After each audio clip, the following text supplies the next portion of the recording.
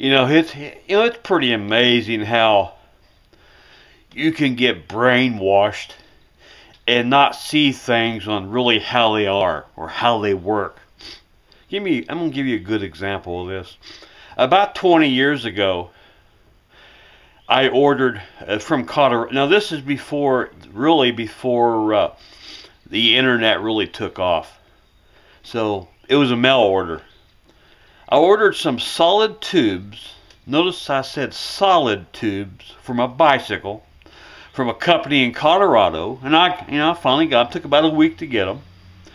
I mailed the order form, and on the order form it said, for $1 your order will receive priority, just to get them faster. And I got them, when they got the mail, they probably got the mail, in 2 or 3 days. And they shipped them fast. I got them in about a week. So what it is, you have to take soap and water. Now they're solid. They kind of reminded me of a rubber foam mixture. Porous, but they did not need air. And you have to install them. You put them in the tire, bicycle tire, and they're hard to put on. You really got to force. And that's the way they're designed, so they hold. But finally, it's hard to put that bead of the tire in the rim. But I finally got them on, and it felt so good not having to worry about air. Well, I hadn't rode it yet. I bought 2, so I had the solid tubes in my back tire and my front tire. I got on my bicycle and I rode down the road. Man, you talking about fast. See, a lot of people don't realize this. You think that a car or a truck or a motorcycle is the only fast things on the road. No, you'd be wrong.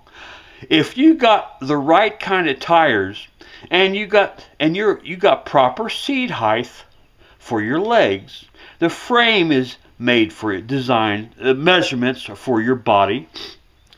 A bicycle is a lot faster than what you think they are. I was like a car. I'm on a bicycle, 100% bicycle. But those solid tubes, I could stay with a car. Amazing, fast, wonderful. One little drawback to them. The pedaling was easy, smooth. But since they're solid, they was hard. So as you held the handlebar, you felt a slight vibration.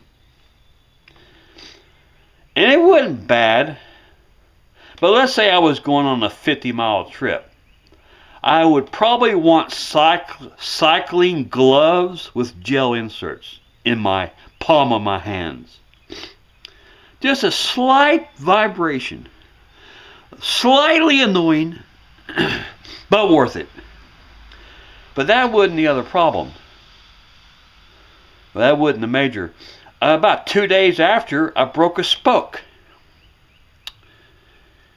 And I don't know if it was from those solid tubes with the vibration, slight vibration, or just a tube that was just ready to break anyway.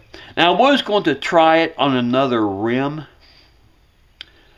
If it starts breaking if it starts breaking spokes, there's no sense in having those solid. And that was heartbreaking.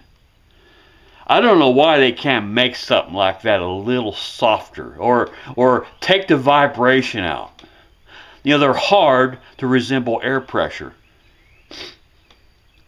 But they was wonderful. No air pressure at all. Solid tubes.